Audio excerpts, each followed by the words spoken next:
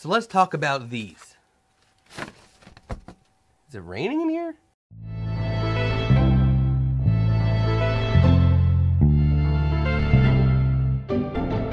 I'm Scott Wyden, a storyteller with a camera, talking about all the things that you and me are thinking about. In this video, we are going to be talking about umbrellas. Not the kind that blocks you from rain, although they could, but the kind that shapes light. And remember, I publish new videos every Monday and Thursday as often as I can. So if you'd like to get the latest videos, click the subscribe button below. These are umbrellas for shaping light. They're called light modifiers. The same way that softboxes, which I have here and here, are shaping the light and keeping soft light on my face right now.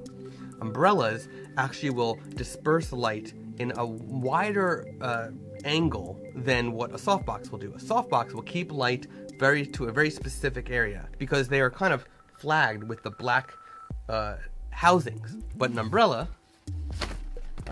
is just a giant umbrella. So it's going to spread that light as wide as this goes and a little bit further. But there's two types of umbrellas, and there's many different sizes, but I really want to talk more about the types of umbrellas that there are. This one is called a shoot-through umbrella. It is basically just a clear, translucent umbrella that the light passes through. Basically, you would have your light here aiming towards the front of the umbrella, and then the subject would have the umbrella and the light aimed directly at it. Now, this umbrella is good for sort of creating a soft effect, but you can't really control the light, right? So it's just a soft spread of light. It's a little bit better than a bare bulb, and it's good for some purposes, but it's not ideal for many things. This is a different type of umbrella that is silver on the inside and black on the outside. Now this is actually a convertible umbrella, so I can actually convert it into a shoot-through umbrella. But really, this is intended to aim the light at the inside to have it then bounce back and hit the subject. Still a spread of light, but not as soft, a little bit more harsh, a little bit more controlled.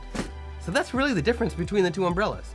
But I want to show you one umbrella that I think is my favorite, especially when I need to use umbrellas while not in the studio. This is the compact umbrella from Westcott. Now this umbrella, as you can see, is quite tiny. It is not even as wide as my shoulders. But what's really cool is that it extends to be a full-size umbrella. So it's actually quite a large umbrella for a travel umbrella. It's really easy to travel with, which is one of the reasons why it's my favorite for when I need to do things not in the studio. Really, I only use these when I'm not in the studio. Again, I'm gonna bring that back down, shrink it down. Now it's compact. I can throw it in a backpack and I'll be on my way. So there's many types of umbrellas. I don't use them too often in the studio because I prefer soft boxes, but when you need them, you need them. So that's why I got them.